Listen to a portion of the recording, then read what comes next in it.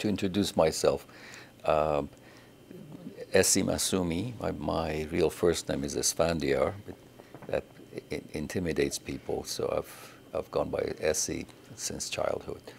I'm at Emory University, Economics Department, and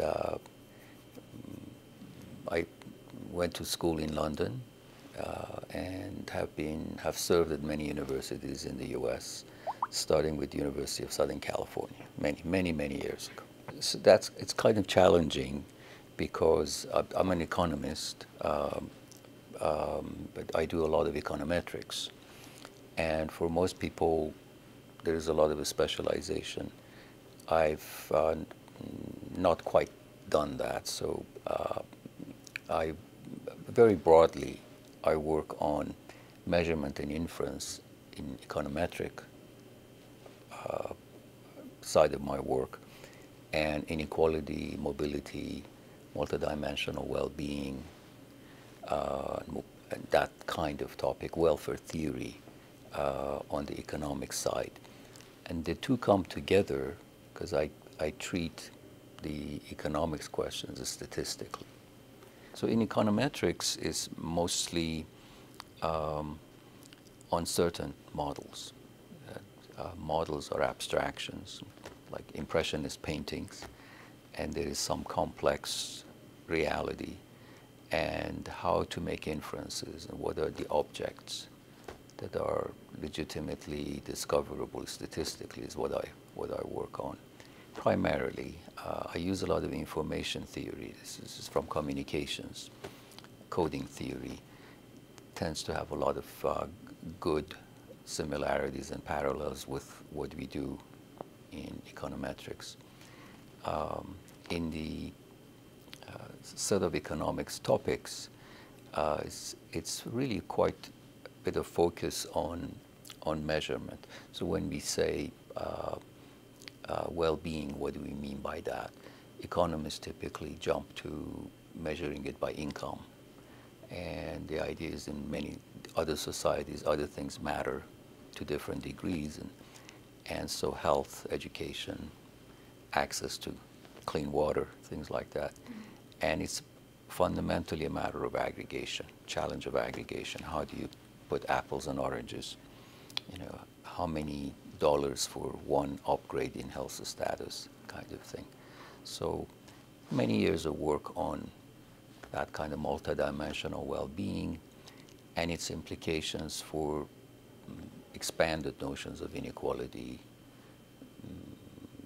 What does that mean? What do we mean by mobility? Mobility in what? That sort of thing. So very broadly, that's the division between econometrics and economics topics that I work on. For instance, with this visit to the center, I talked about measuring the gender gap. Typically, that means, in a narrow sense, what is the difference between wages of women and men, and the first, what does the gap mean? We've heard in the news that the average woman gets 73 cents for every dollar. That's a very technical but little analyzed way of looking at the gap. Is for the average person. Most of the interesting stuff happens at different parts of the distribution, not at the average.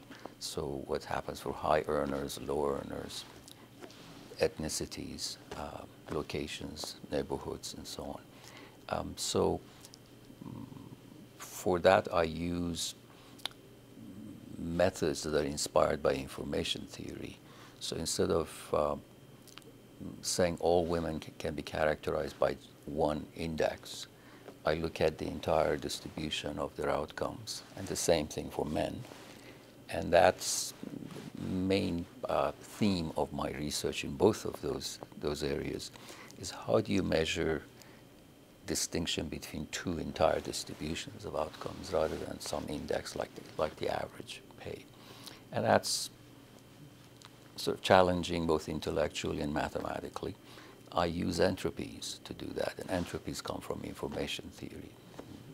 During the war, Shannon formalized this way of how do you send a message encrypted, and the other guy discovers what you sent with minimal effort and in an accurate way.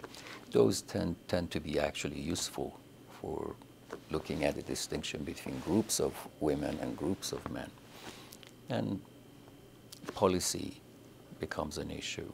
So you have to get into what you can attribute those distances to, gaps to. And so we look at counterfactuals, a relatively new area in economics, to try to figure out what would be the distribution of wages for women were they to be given the attributes of men. Something you will never observe, but incredibly we can create it statistically, and vice versa.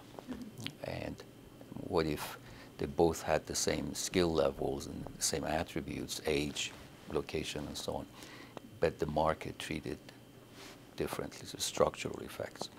That's sometimes referred to as discrimination. So that's an example of the type of interest in terms of characterizing a distribution of outcomes for one group, comparing it with another group, using both econometrics and economic concepts. In the pure econometric, this might be interesting to younger researchers. I'm now going back to what I did in my PhD, but on certain models. In the big data field that we're all being impacted by, you start typing something on your phone, it completes it for you, or you look at buying something for the next 5 days, you're bombarded by ads and you wonder how the heck did they know I was interested. So all these big data methods are about guessing, predicting things without really knowing the phenomenon. Economists want to find out mechanism because that lets you make policy decisions. This big data effort is to be really good at predicting, even if you can't quite tell how. And that's ironically what I did 30, 40 years ago in my PhD, the methodology of it. And it's coming back. So what I'm excited about these days is what's known as model averaging. And the slant in it is peculiar to me. I want to average a whole bunch of models, all of which are false. And so it raises interesting intellectual questions. What is the object that you're discovering in those circumstances? So that's what's exciting me, and quite a bit of it is not my field. There's a lot of work from other areas.